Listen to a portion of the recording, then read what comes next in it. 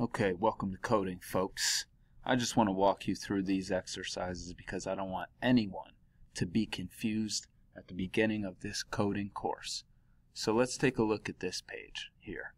We have our overview, we have our vocab, and we have new code that we will be learning today.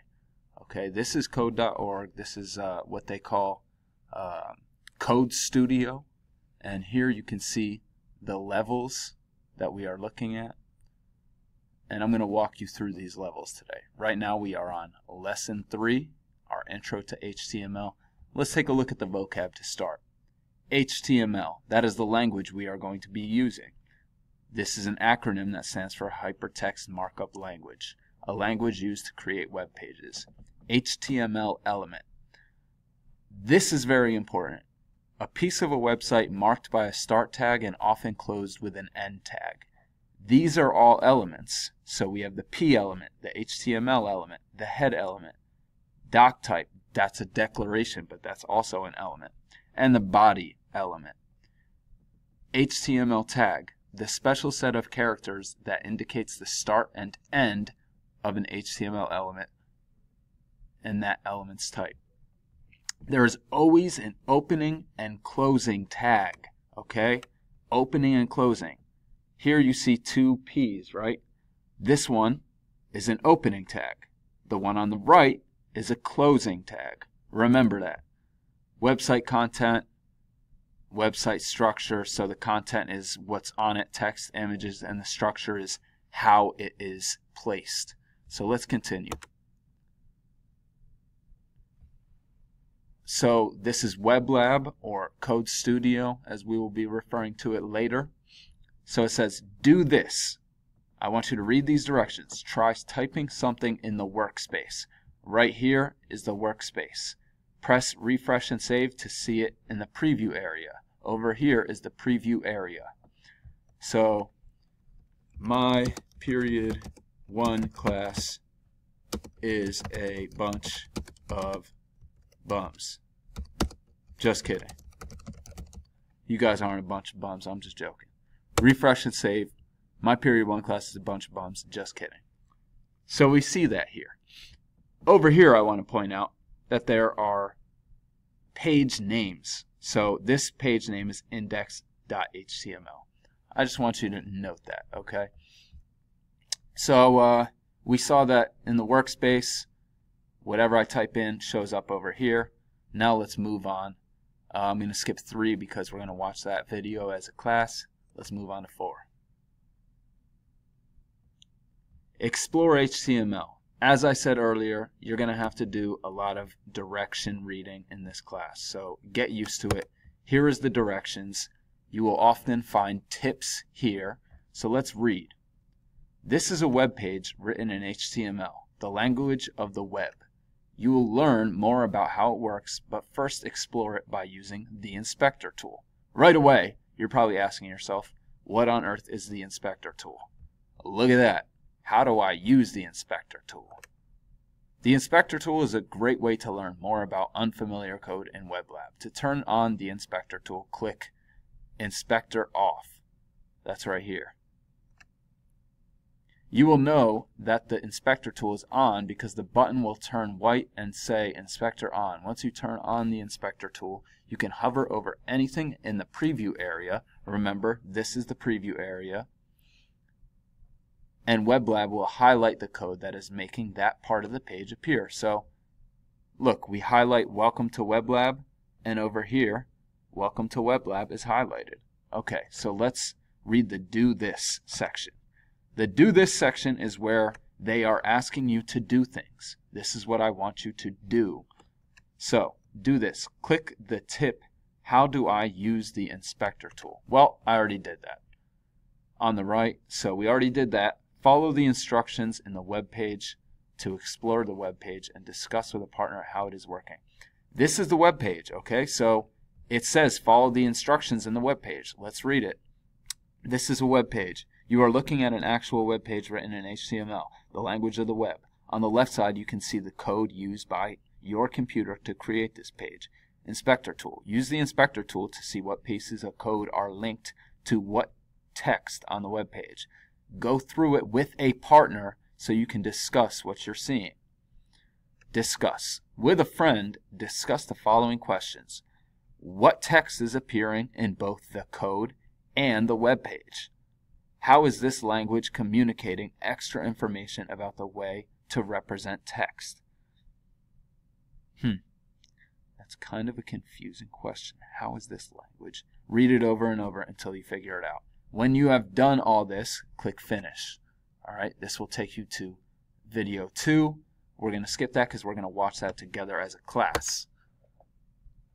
Okay, HTML tags. Remember earlier I said this is very important? Okay, it is. So, I'm going to skip. I want you guys to read this part. Okay, but I'm going to skip to this part, HTML tags, because I want to point some things out to you. As I said, there is an opening tag. Look at this. Then there's content, and there's a closing tag. Okay, the entire thing is the element. This is a paragraph element. Okay. When you are typing, you want these things to be in between the opening and closing tag. Okay? Nothing, no text should be outside the opening or closing tags. Okay? Let's scroll down. Where's my scroller? There.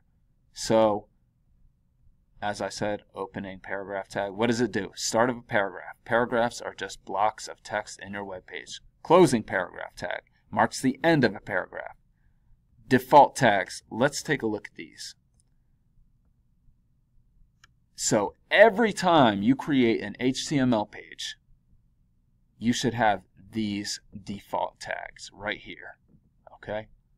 They're so common, in fact, that all Web Lab projects will start with them added already.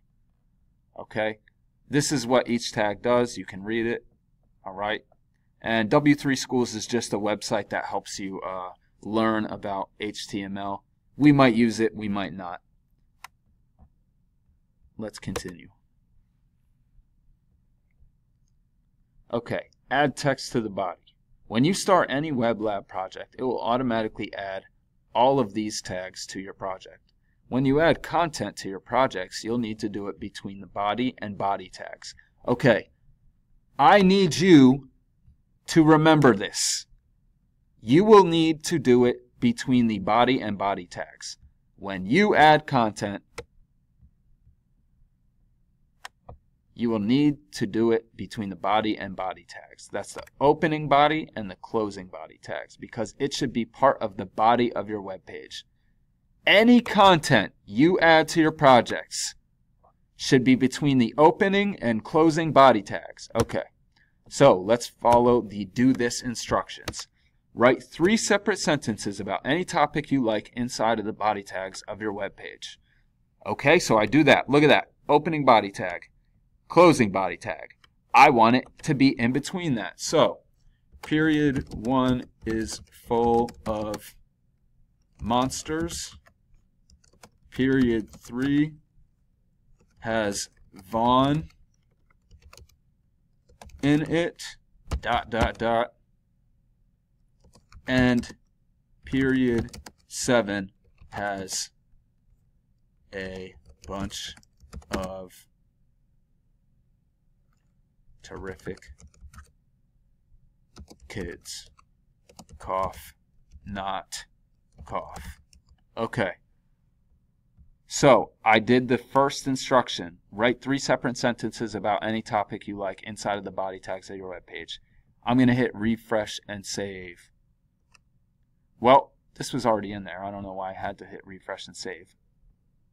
Oh, it says if you don't see the changes. Okay, compare your work with a neighbor. Make sure you're placing code in the same place. Now, let's move on.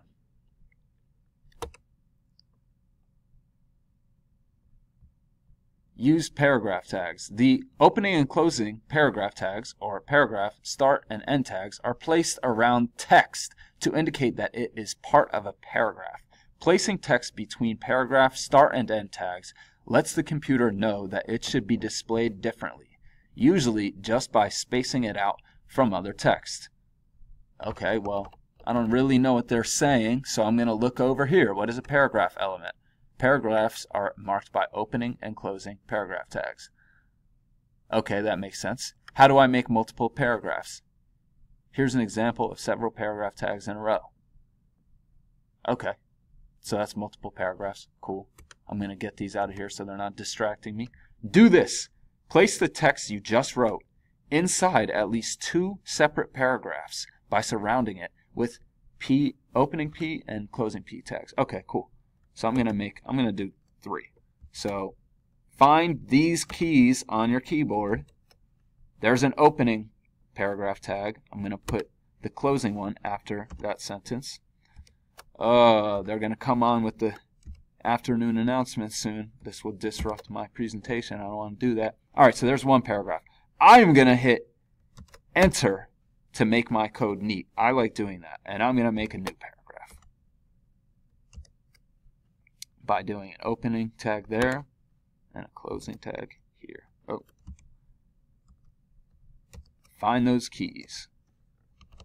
And I'm going to edit this to make it look like it's a separate sentence. Okay.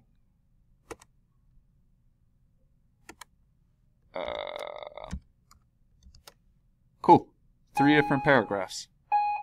Good. Okay, so we got interrupted by the afternoon announcements, but I just finished this first instruction. So, what do? You move on to the next instruction. Let's get that for teachers only out of here. Compare the results with a neighbor. What has changed about the way your text is displayed? Well, it separated it with a space. Let's see if I didn't put these on different lines, what would happen? Let's see. Refresh and save. Oh, it's still on different lines. So the paragraph tags are very helpful. Look at what they do. They separate the text into different paragraphs. Perfect. Okay, the last level in lesson 3. Debug. Fix the broken tags. This simple web page has some issues which are preventing the content from being displayed correctly. Identify and fix these issues. This practice is also called debugging your code. Debugging, it means fixing your code, okay? If you have any questions, they might be answered right here. Let's see what they want us to do. Do this. Fix the broken code so that the web page displays correctly. Okay, let's look at the code. So this sentence, and read it, this sentence should be on its own. Well, let's look over here. This sentence should be on its own. So should this one. Okay, so I think they want this to be a separate paragraph, this to be a separate paragraph. Yeah. Okay, so I see. There is only an opening. Yeah, there's only an opening paragraph tag here, so I'm going to put a closing paragraph tag. Whoops. And then there's no opening paragraph tag down here, so I'm going to put an opening paragraph tag. And it should work. Let's see, refresh and see. All right, yeah, cool. All right, so once you do that, you're done for this lesson. Thank you for your attention, and I hope this video was helpful.